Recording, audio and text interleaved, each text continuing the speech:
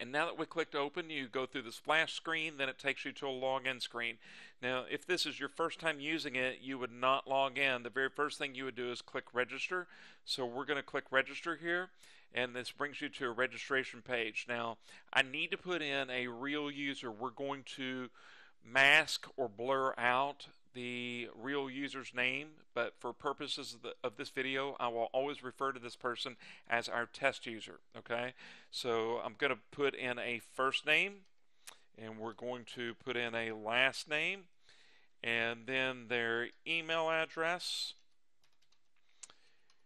and making sure that I get this right. I'm a little bit slow typer. And then we'll load in we'll load in their password. And I'm going to show you something here real quick. So I'm going to take off one character. I'm going to click register, and it would not allow it to go through because it said it should contain at least one special character. So I always recommend that you add a special character somewhere within the password, as well as upper and lowercase letters, and hopefully even numbers, just to make your account more secure. So after you fill in this information, first name, last name, email, password, and confirm your password, you click register, and it's going to register your account.